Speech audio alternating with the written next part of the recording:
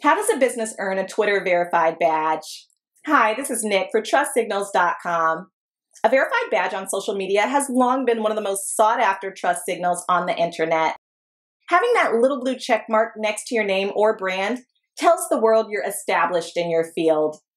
Social media sites have often been less than transparent about what makes an account eligible for one of these trust badges. Until now. Twitter recently unveiled a new verification policy that outlines in detail the requirements for obtaining a badge on the platform. Twitter had discontinued verifying accounts in 2017 after critics called their process arbitrary and confusing. With the new rules, Twitter plans to begin handing out check marks again in 2021.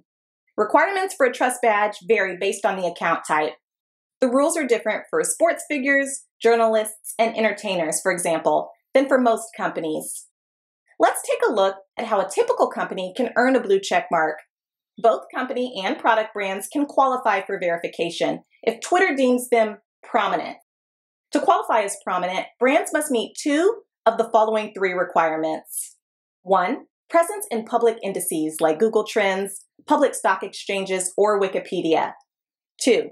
3 or more recent featured references in media outlets that meet Twitter's criteria for news organizations, such as newspapers, magazines, TV, and digital outlets that adhere to standards in line with those of the Society of Professional Journalists. 3. Follower count in the top 0.1% of active accounts located in the same country. For all but the biggest brands, achieving a follower count in the top 0.1% would be a tall order.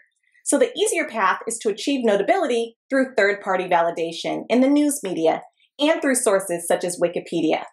Wikipedia, by the way, also uses news coverage to determine whether a brand is worthy of an entry.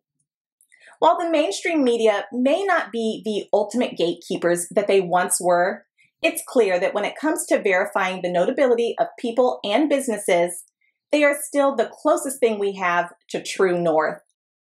Learn more about the power and possibilities of media coverage at TrustSignals.com.